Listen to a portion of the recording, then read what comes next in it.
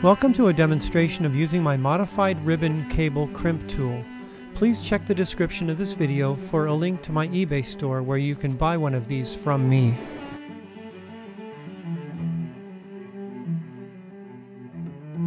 First, I like to mark pin 1 on the connector. There is a triangle here, but it's pretty hard to see.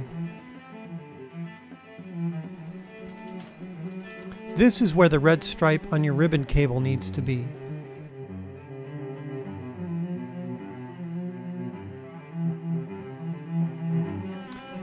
This side of the die is for 2.54mm pin pitch connectors, typically used for older hard drives and floppy drives. The other side is for Centronics and DBnn connectors. This other side is also for inserting my adapter for 2mm pitch connectors. This demonstration will show you how to do 2mm connectors, but the 2.54mm connectors will use the same technique, just without my adapter. So now we insert the yellow die into the tool with the desired die facing up.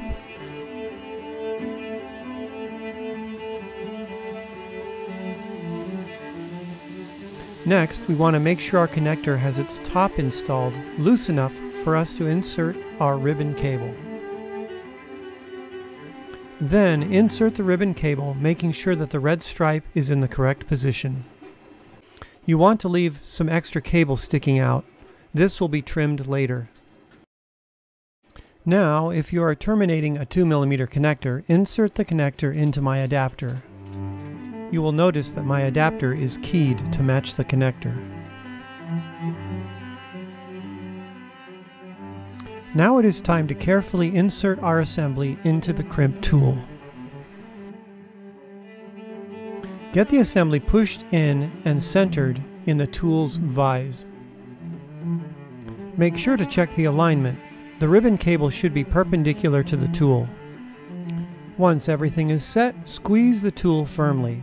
You should hear or feel a positive snap when the crimp is done. The tool is designed to prevent over-crimping. Remove the connector from the tool and trim the excess cable.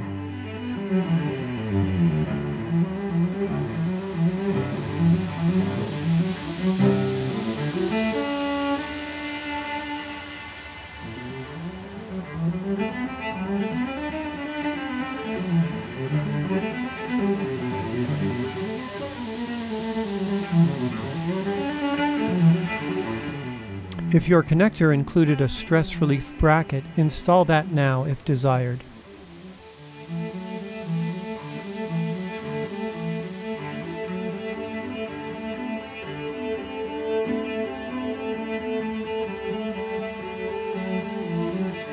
And that is it. You are done.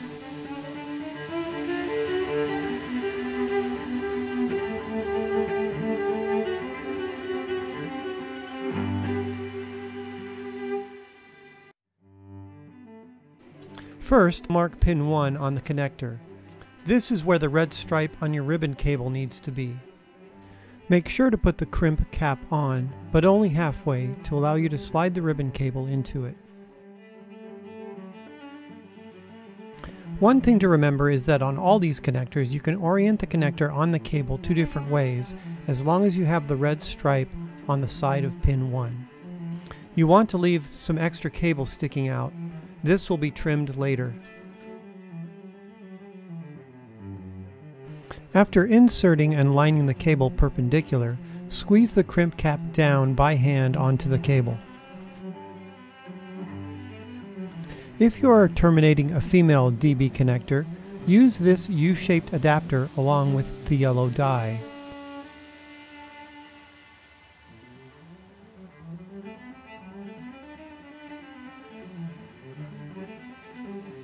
If you are terminating a male DB, just use the yellow die as shown.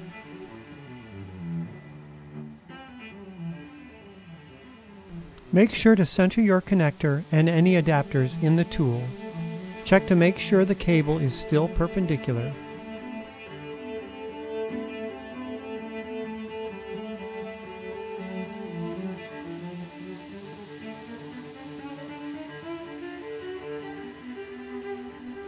and crimp.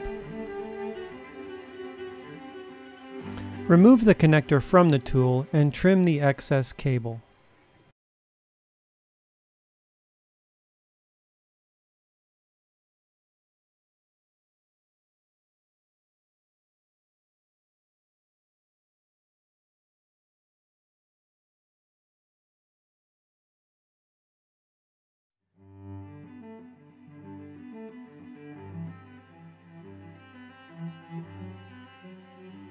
I have separate adapters for male and female Centronics connectors in order to hold them securely during crimping.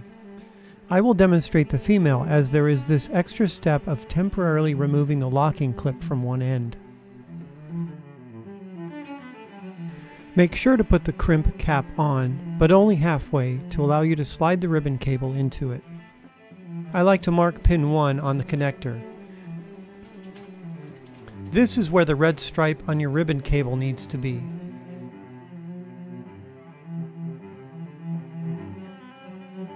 One thing to remember is that on all these connectors you can orient the connector on the cable two different ways as long as you have the red stripe on the side of pin 1.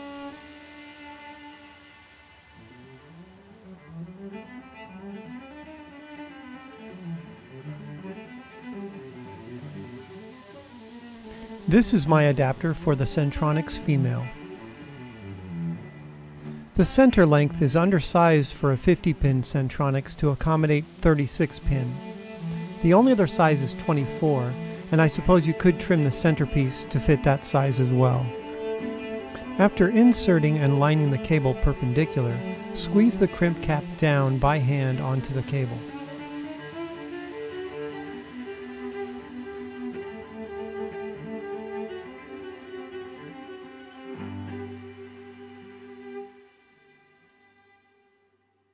Make sure to center your connector and any adapters in the tool.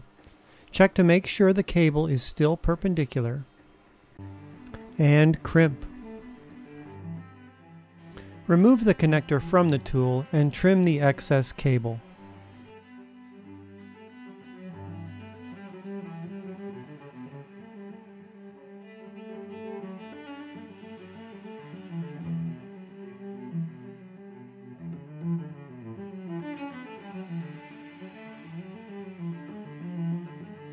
One important step in this process for me is to test the connection. Testing is important in retrocomputing to make sure the cable is not suspect. I test every pin, although it's tedious, it only takes 5 minutes. You can simply test from the connector to the cable end.